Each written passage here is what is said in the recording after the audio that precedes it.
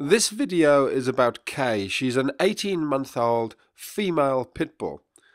And it's a very typical situation that she finds herself in that she hasn't been that well socialized because she's been a little bit what I'd call probably dominant. And so her owners are keeping her away from other dogs. And this is me letting her introduce herself to my 3 dogs on her own property. So we've already been for a walk. She was fine. But bringing my dogs into her property now is the risks are a little bit higher. So as you can see, she's got a muzzle on.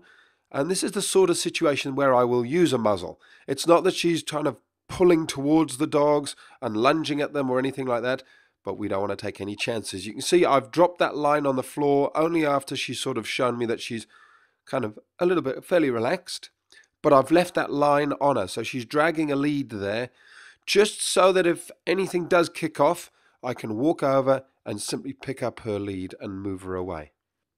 And this video is a perfect example of when I would use a muzzle. You can see she's fairly dominant. My little dog Inca there doesn't kind of know what to do. She's playing it very safe. She's being very submissive, letting this dog go over the top of her. She's standing there, letting her sniff her. She's saying, yep, you're in charge, that's all right. So that's good. That's all good signs so far. Now she's trying to take the muzzle off. Very typical. The dogs don't like the muzzles on. And this is this play? Is this aggression? No, it's all play. It's all good. So Moses is saying, yep, this dog wants to play.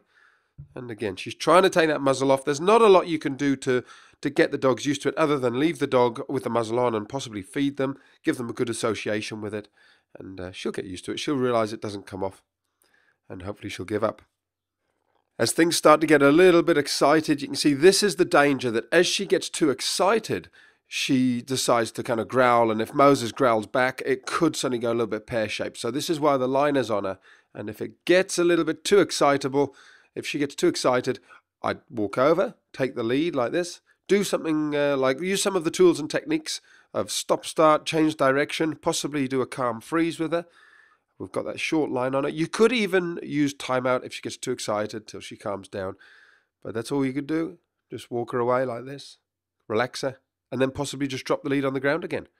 That's all you're doing. All you're doing is trying to say to her, I'm in charge, stay calm and relaxed, and then you can let her go. But I'd keep the muzzle on her until you've seen her with loads of other dogs, and once she's proven that she can behave nicely around them, then of course, the muzzle's not forever.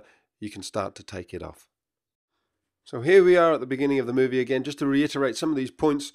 She's not an aggressive dog, but she could, if she got too excited, start kicking off. And the bigger the dog, the more chance of serious damage being done. So it's about safety first. That's when I use a muzzle.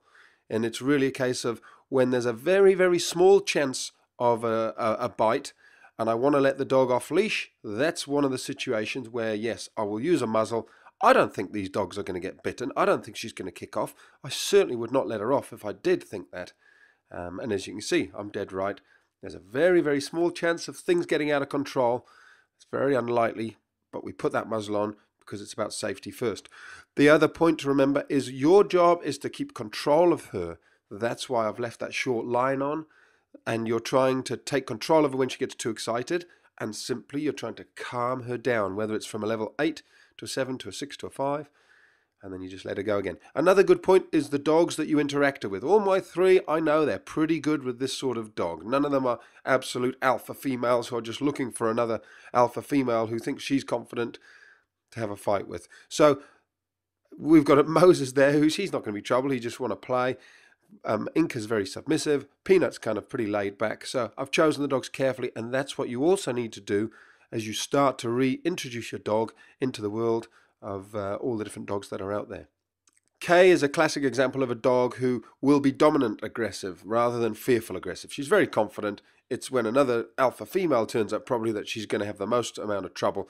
And what's going to really deal with that issue the most and make her more tolerant is simply putting in place the 5 golden rules that are inside the video website, because when you put those in place and you show her she's not the alpha female in this property, that everybody else is in charge above her, she will start to calm down, relax, and she'll be less sort of dominant when she meets other dogs, which is exactly what we're looking for. For a complete solution to training your dog, becoming the pack leader using my 5 golden rules and raising the perfect puppy, check out my video website, theonlinedogtrainer.com. I'm Doggy Dan. Thanks ever so much for watching this movie. Have a great day and love your dog.